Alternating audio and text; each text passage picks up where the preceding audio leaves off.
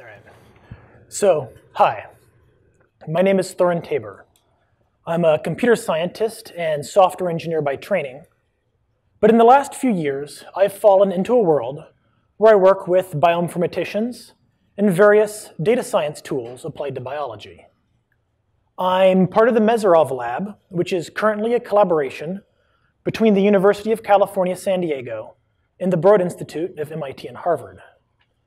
Today, I'm going to be talking about the GenePattern Notebook environment, which is a suite of Jupyter extensions and associated libraries that we have developed to make working with Jupyter easier when collaborating with non-programmers.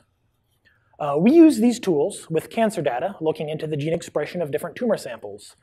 But the majority of the tools I'm going to talk about today are domain agnostic. That is, they should be equally applicable regardless of your field.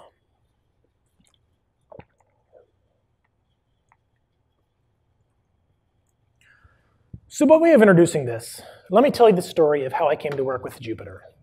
As I said, I'm a software engineer by training, and in the past, I've worked on a variety of open source projects, mostly geared towards reproducibility and accessibility in scientific research. So a few years ago, Chet, who was my boss at the time, comes up to me and says I should check out these IPython notebooks, which, as you know, are now called Jupyter. And I did, and they were pretty slick. In particular, I was impressed with the ability to annotate your work with a linear narrative, and then to quickly iterate through the code calls as you develop them. And to give some context, at the time, we're working on the classic GenePattern, which was already an open source platform for taking bioinformatic and data science tools, and then wrapping them so they can be executed from a user-friendly interface. But our platform at the time didn't have the same narrative structure that you would see in a Jupyter notebook. And that structure is really intuitive. It's not unlike the structure you were to use if you were to, say, publish a paper. And Jupyter integration seemed like the natural next step for us. So from there, we began to delve into Jupyter development. Chet began putting together a notebook for working with RNA-seq methods. And I began prototyping a way to integrate our suite of GenePattern tools and make them available in the Jupyter environment. We flew to Berkeley, met with the core Jupyter team, and there's been a lot of development from there. So at this point, I want to take a show of hands. Who here uses Jupyter in some sort of data science? All right. Who here does work on the framework itself, whether creating your own custom kernel or MB extension or something of that nature? All right. Who here works with biologic data of some variety? All right, and is there anyone here who's not a programmer at all? All right, so based on that show of hands, this is a pretty programming savvy audience, which is unsurprising given that this is JupyterCon and that Jupyter is at its core a tool for presenting and executing code. And if you're a programmer, you may be asking yourself, well, why does it matter if Jupyter can be used by non-programmers? And let me give you an example of why this does in fact matter. As I mentioned earlier, I work in a biolab. And there's a basic truth of pretty much any biology lab, and that is there's going to be a wide disparity in the ability of individuals to code. And that's going to be true, I believe, in pretty much any technical field. So while there may be a bioinformatician or data scientist in the lab who eats clustering algorithms for breakfast, there may be 3 bench biologists who, while they're great at working with the underlying math or biological concepts, lack prowess, so to speak, at the command line. Making Jupyter notebooks friendly to non-programmers is good for mixed environments like this because it allows people of all levels of technical sophistication to reproduce complex analyses. And it helps keep the programming-inclined members of the environment from becoming bottlenecks for that sort of work. And at its heart, this is one of the big appeals of Jupyter, a user-friendly interface in front of an interactive shell. So with this in mind, we have created the GenePattern Notebook environment. It consists of a suite of Jupyter extensions and associated libraries that extend the familiar Jupyter interface, making analyses accessible to both programming and non-programming users through user-friendly interactive widgets. These widgets can provide an interface to programmatic functions or calls to external services, or they might present the results of analyses, displaying tables, interactive visualizations, or linking to external files. We also have a suite of JupyterHub extensions that help enable collaboration in a multi-user environment by providing notebook annotation, publishing, and sharing capabilities. One of the underlying goals is to encapsulate a complete research narrative from its conception to its dissemination.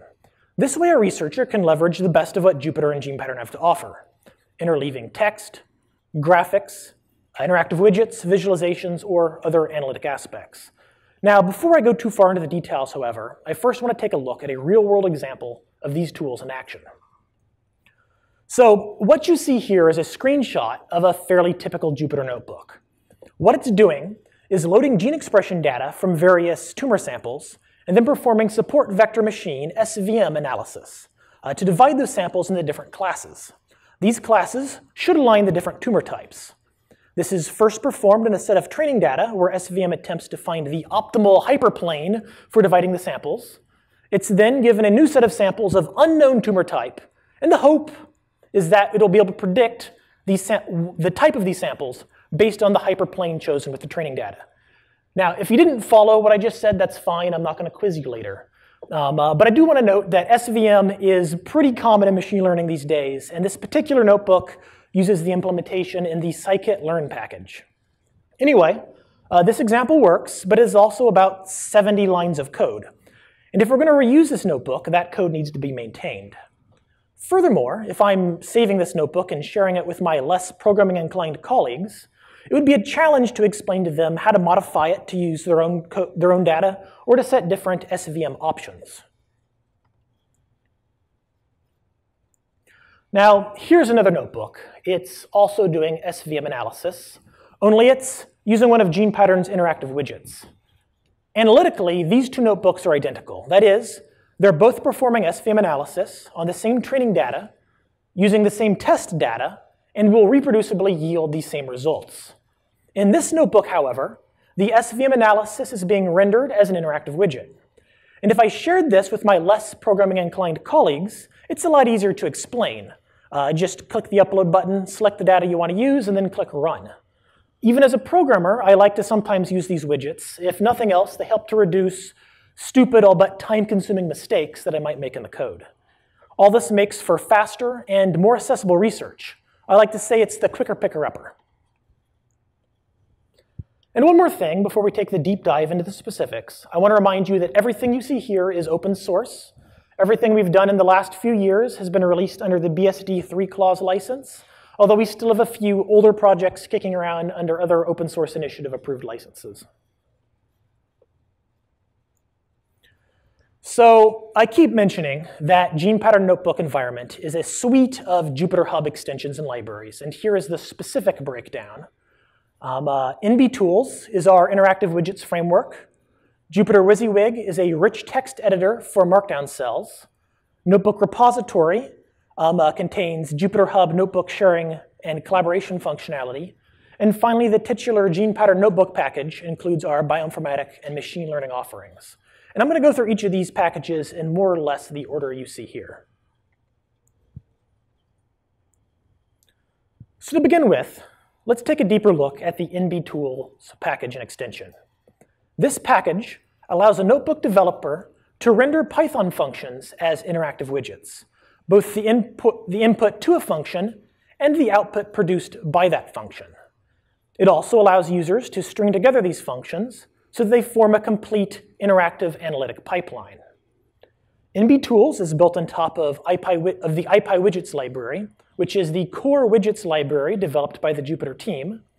It also includes a user interface where a non-programming user can add new analytic steps from a graphical menu.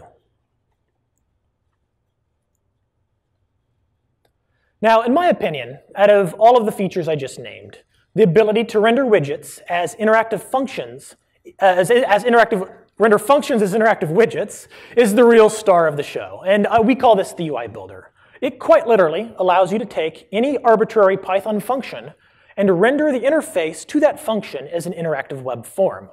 Then a user can just fill out the form and click the run button to execute your code.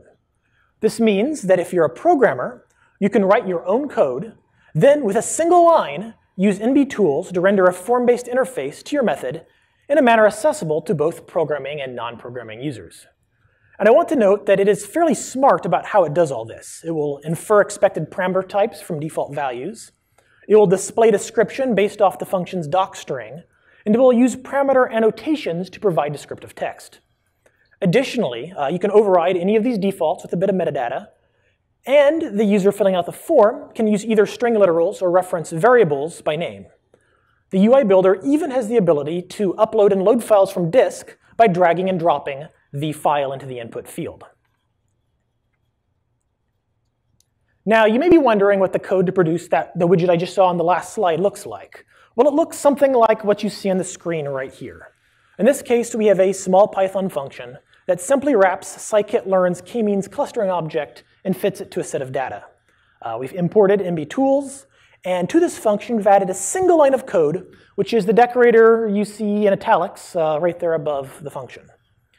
To display this function in a Jupyter cell, you simply need to leave the function as the cell's return value, or you can display it using ipython.display, and the widget will be automatically rendered.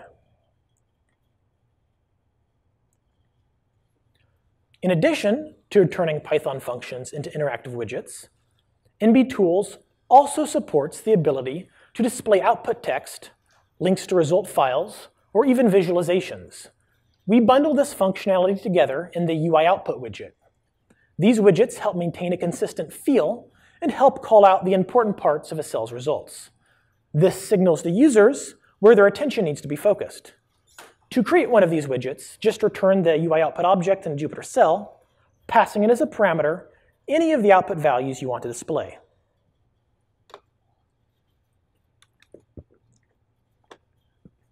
Finally, NB Tools provides an easy user interface for adding new interactive widgets, analyses, or other content to your notebook document. This interface allows a user to browse or search through the available analyses and adds the appropriate cell with the click of a button. We call this interface the Notebook Tool Manager. It has its own rather simple API, and in fact, UI Builder widgets are automatically registered with this manager by default, so that their analyses show up in the list. You can also use this API to build up libraries of your own analytic tools and have them loaded into the interface.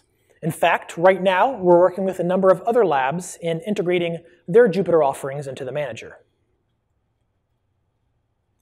And I want to take a moment here to note that we use NB tools internally in all of our analytic GenePattern Notebook offerings. So even if you aren't somebody working in the realm of bioinformatics, the tools I'm going to talk about later can still serve as useful implementation examples in how to use the NB tools framework. And now I want to show you a live demo of this package in action. So let me just switch over to Chrome here.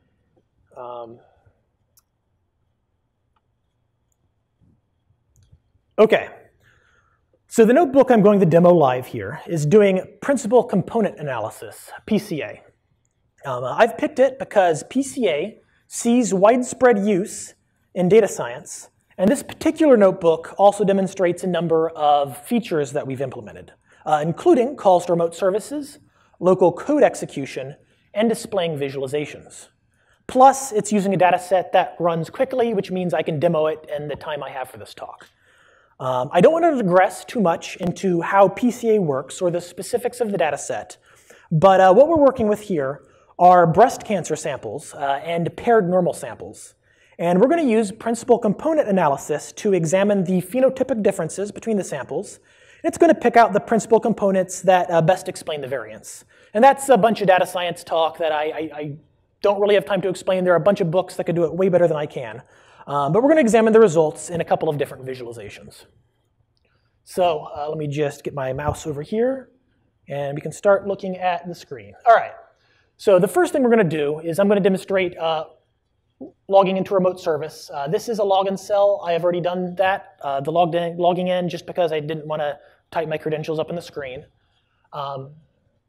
But what we're going to do is this remote service lets us execute our principal component analysis on this high capacity compute cluster. And I'm going to hit run. I've already filled out the form here. This is the data. And we've got a couple options for whether we're going to cluster by columns or row. And here is our results. You can see the status on this queue. It's currently pending. And it should take probably about 60 seconds to run here. And then eventually we're going to get some results going to be returned to us in a set of files. And these files are going to be three. There's going to be the S matrix, which contains the eigenvectors, the T matrix, which contains the transformed version of the original data, and the U matrix, which contains the eigenvalues. And here you can see the job in our queue has been completed. Our widget has automatically pulled for the status in the queue and provided us with links to the outputs. So this is all done in an external service. I want to take these and load these locally in the Jupyter so I can work with them in, say, a NumPy array. And this is just a set of code here that's doing exactly that. And all of this is all linked up where I can easily pre-populate this sort of like a drop-down. So I want to give it the S matrix and the U matrix. There's some text explaining all this up above, but we don't need to go into that. And I'm going to just hit run. It's as easy as selecting a couple drop-downs in the form. And here are our result matrices. And then I'm going to load a file containing some class data, which is basically what we're going to use in our next step when we show this, visualization. And I've loaded that. And now let's look at our results. Here they are. It may not quite fit in my screen. Let me zoom out a couple times. But here are the different samples. I can see them rendered right here in 3D and rotate around or whatever. The blue samples are the tumor samples, and the red samples are the paired normal samples. So that's our PCA results right there. And if I want to look at the individual principal components it got, I can do right here. Again, let me zoom out. In which case, we can see there's a singular principal component that explains almost all of the variance in this data set. And then some other ones down below that are dwarfed by this single component. And as you can see, here was a whole PCA pipeline that was as simple as dragging and dropping in our inputs and then pressing a few buttons. And that's a lot easier to explain. It's a lot easier to explain to a non-programmer how to use this than pages and pages of code and then telling them which variables to change if they want to change their input. All right, so let me go back to my my LibreOffice presentation here. All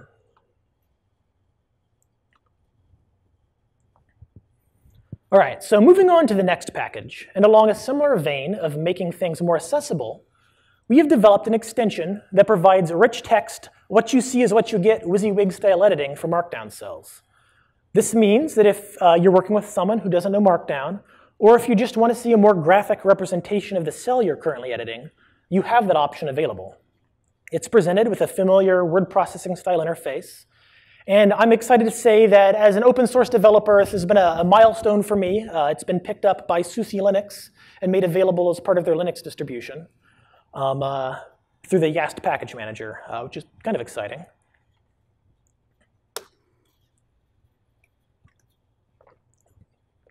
All right. And the next package I want to talk about is a bit different from the rest. Rather than being an extension for Jupyter itself, it's instead an extension for the JupyterHub multi-user server. We call this functionality the Notebook Repository.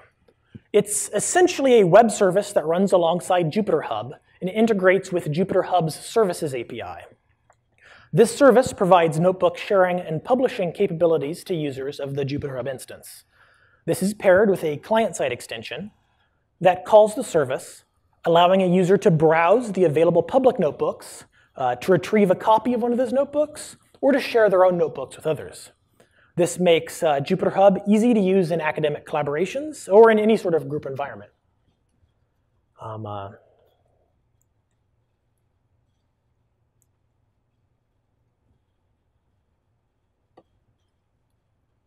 And that brings us back to the self-titled GenePattern Notebook package. Now, I told you earlier that near the end of the talk, I'd make a pitch for biology and bioinformatic related offerings, and this is it. So if you're not in that space, please bear with me for the next few minutes. But you still might be interested in some of the machine learning functionality that we provide. What is GenePattern Notebook? The short answer is that it is the Jupyter gateway to the greater GenePattern ecosystem. And GenePattern is itself a platform for reproducible bioinformatic research. It's a long-established project that's been a staple for a while. The first release was back in 2004, and it's been going strong ever since. That puts it on similar footing to IPython, the parent to Project Jupyter. GenePattern is open source under a BSD-style license, and the repositories currently have some 250-ish analytic modules, wrapping some of the most popular methods in genetics, genomics, transcriptomics, and proteomics, as well as general machine learning methods. It's got some 60,000 registered users, and the GenePattern public server usually runs somewhere in the ballpark of 4,000 analyses each week. And finally, I want to note that it's an open platform. There is a repository of community-contributed methods that cover a wide range of bioinformatic techniques, including CRISPR analysis, bisulfate sequencing, flow cytometry, and RNAi screens.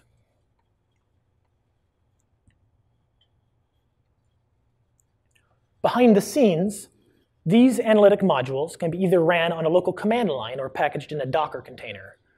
This means that GenePattern can execute analytic tools regardless of whether they are written in Python, R, Julia, C, or even Perl if you're that perverse. Our wrapper provides a standard interface to the analyses so they can be called from a variety of programmatic environments.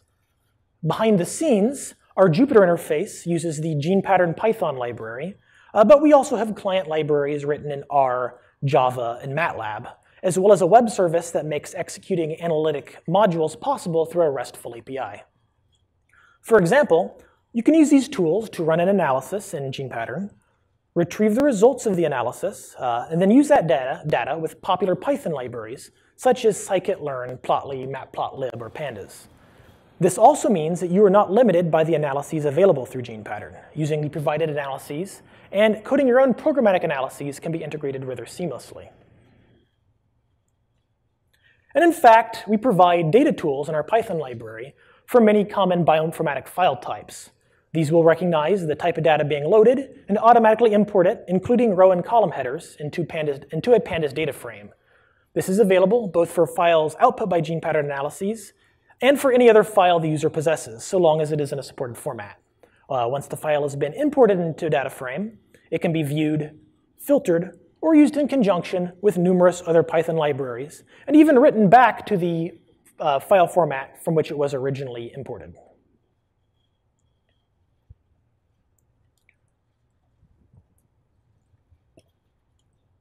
All right, so this all sounds good. Where do you go to use this functionality? If you just want to try it out and see how you like it, or if you work in the domain of biology, you can see our tools in action on the GenePattern Notebook Repository. No installation required. This is a free and public JupyterHub instance that we host for biologic and bioinformatic research. It comes with all of the GenePattern Notebook extensions, as well as many open source bioinformatic and machine learning libraries. And on it, we host a collection of public notebooks demonstrating common methods such as single-cell RNA-seq clustering. It's available to the public at genepattern-notebook.org. If you want to install any of these extensions locally, they've been made available through the pip and conda package managers. If you install the GenePattern-notebook extension, you should get the entire suite. Alternatively, you might opt to only install MBTools or Jupyter WYSIWYG or any of these other packages if you want only that particular package. We also have a Docker container with the whole stack set up and available, and that's on JupyterHub. This container has been built for use either as a single-user Jupyter instance or a multi-user environment in conjunction with JupyterHub and Docker Spawner.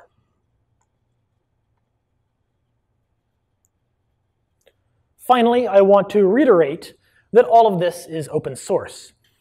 We have several GitHub repositories that are publicly available, and anyone is welcome to check them out. We love pull requests. I mean, who doesn't? Documentation is available right in GitHub and linked from each repository's README.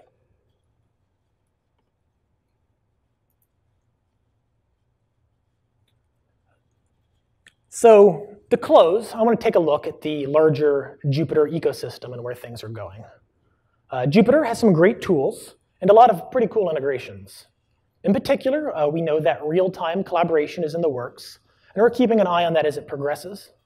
We've also been exploring the new Jupyter Lab front-end stack, and Jupyter Lab compatibility is coming in the near future. Finally, we've been investigating Jupyter's new bundler API and how that might allow us to encapsulate a notebook's dependencies so that can be made portable and transferred along with the notebook itself.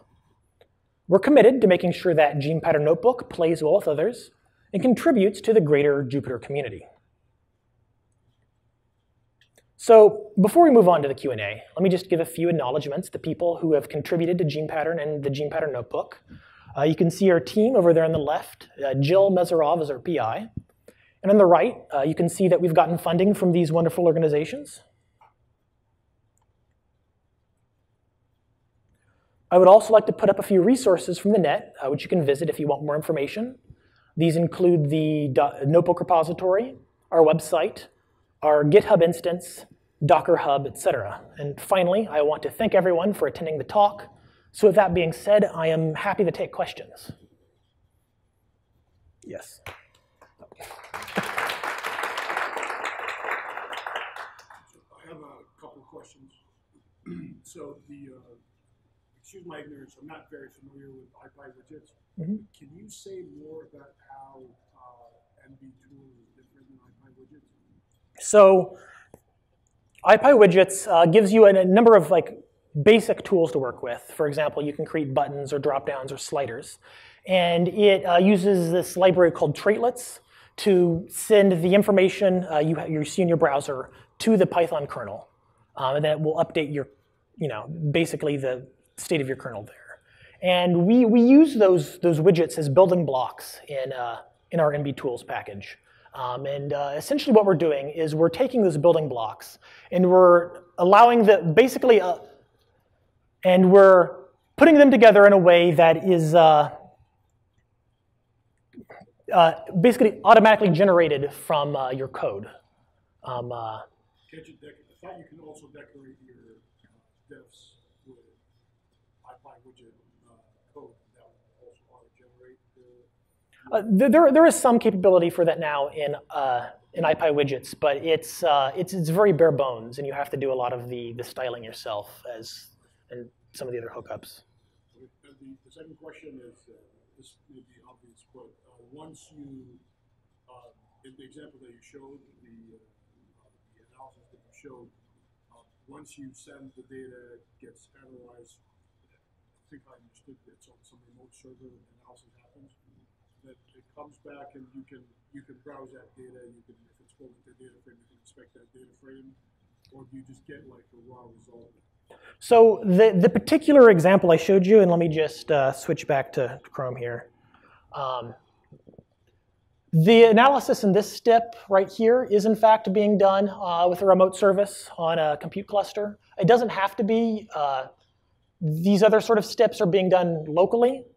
And it's just a matter of your preference. I just wanted to demonstrate both calling remote services and local code execution in the same pipeline. The question is, can you inspect presumably this comes back in some sort of data frame or something, and you can available to you?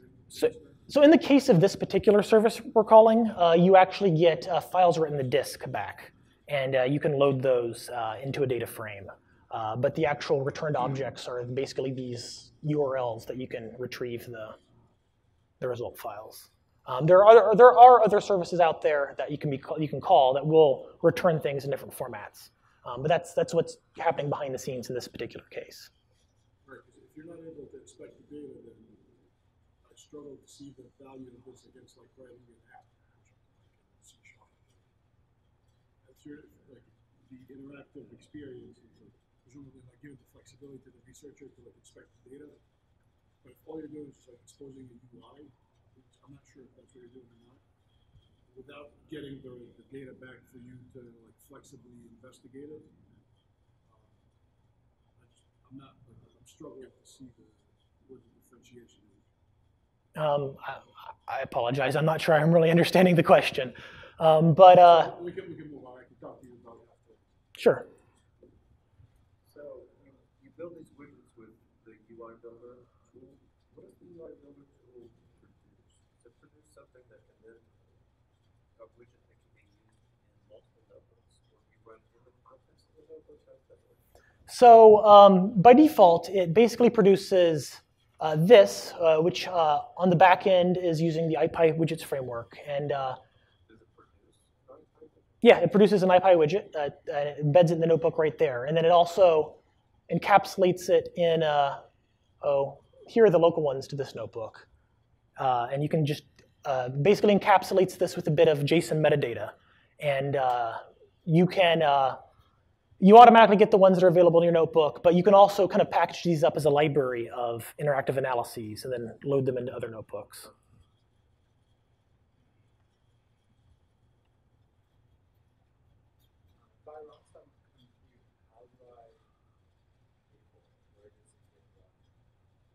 So, I mean, so the short answer is it depends. If you're installing it locally, then you're just, you're running things locally.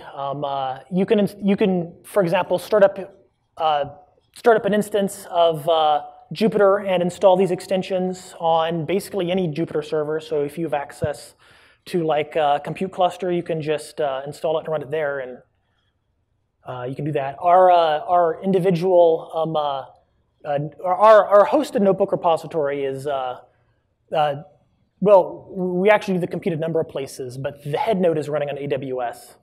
And we also have some computation that's running at TAC and at Indiana University's compute cluster and a few other places.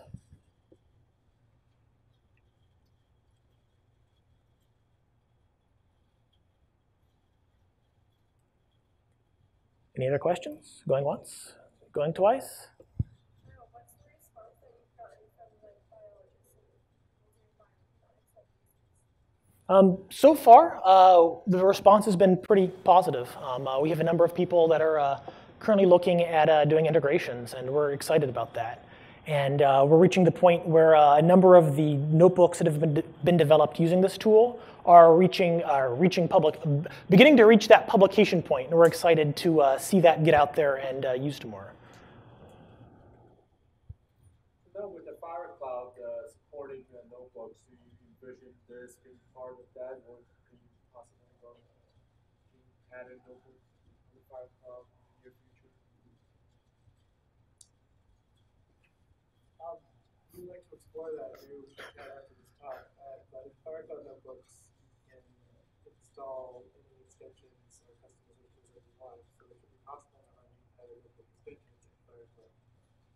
And these are, at their heart, just Jupyter extensions. So. Can I ask one more question? Yeah. Is it possible to create one of these widgets where you can see the output change as you change the value rather than having to hit one?